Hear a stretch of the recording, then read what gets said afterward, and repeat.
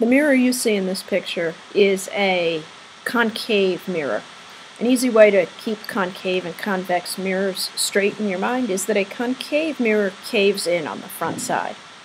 So we're going to examine in this video how an image of this arrow is formed in this concave mirror.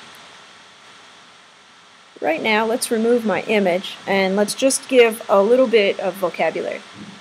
The line that runs through the center of the mirror is known as the principal axis. When drawing mirror diagrams to try to determine where the image is, you always want to start with the principal axis. Some other elements you want to label on this picture. The focal point, which is where all the rays of light are going to converge. I'll demonstrate that in just a moment. You also want to label the center of curvature. Okay, let's label these two now.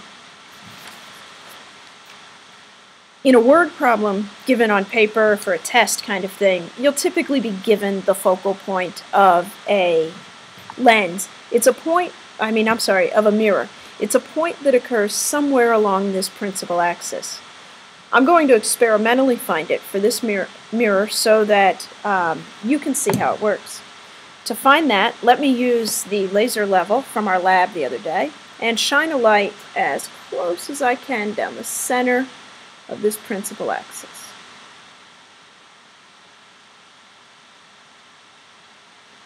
Okay, let me turn off the overhead light so you can see what's going on. Okay, I'm suffering from a little bit of accuracy issues here.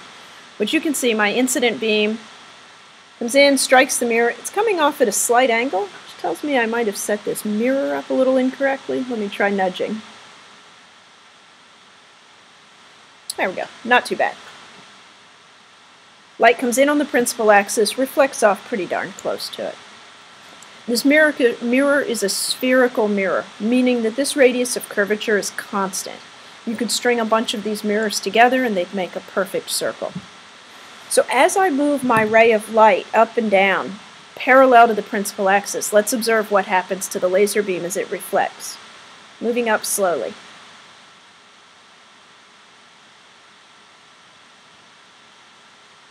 There, I'm pretty parallel. So let me move down slowly, parallel. Notice that within the tolerance of me being able to hold this darn thing still, this line reflecting off the mirror is pretty much always coming through near this point. So let me come down here. Still suffering from some accuracy issues, guys. Alright, so let me come down on the lower side. So, try to remain parallel. There's a point here where the reflected ray crosses over the principal axis that's known as the focal point. Let me label that now.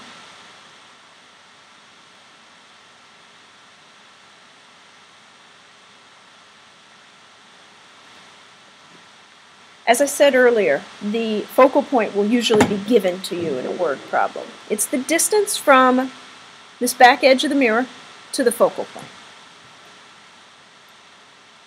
Now, center of curvature.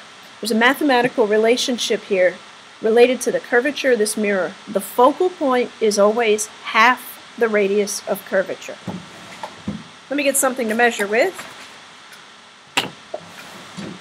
And we'll see that the focal point is 3.4 centimeters from the center of curvature. We'll go another 3.4 centimeters. That's the center of curvature there. Focal point we label with just an F. Center of curvature a C.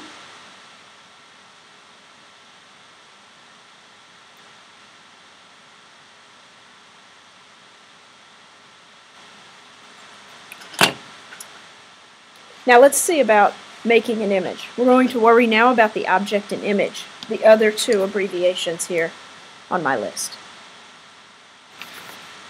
Let me bring back an object to create an image of. I'm going to set this on the principal axis. Okay. Right now my image is outside of the focal point. It's not between the focal point and the mirror. It's actually beyond the focal point. This means that the image distance is going to appear smaller than actual size. Okay, how do I actually do this? Bring back your laser level, or in your case, a straight edge. The first line that we want to draw with the straight edge is parallel to the principal axis and just touching the top edge of the object. Bring back my mirror so I actually get a reflection. Keep in mind, you'll be doing this with a ruler, not a laser level. See, I pass through essentially the focal point, and I have here this line. This is the reflected image, and we're going to see that we need to sketch in this line. I'll draw both lines, the incident and reflected, for our benefit later.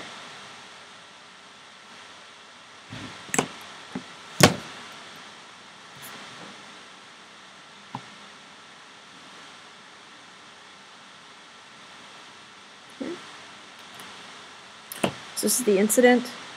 Draw an arrow coming in. This is a reflected ray coming out. Okay, next step. There's a second line you want to draw. You want to pass a straight edge across the top of the object, through the focal point, onto the mirror. And that's about got it. You want to also draw this line. Put a few dots on here. Again, remember, you'll be doing this with a ruler, not an actual laser line and mirror.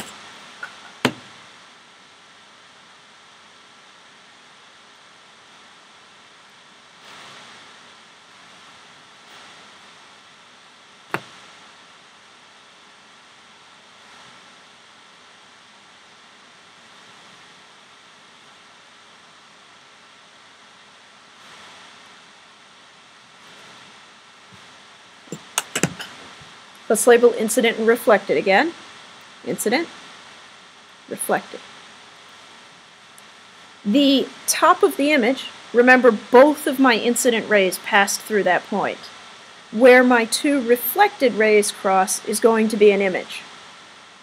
And it will be as tall as the distance from the reflected ray back to the principal axis. So let me attempt to draw this sketch.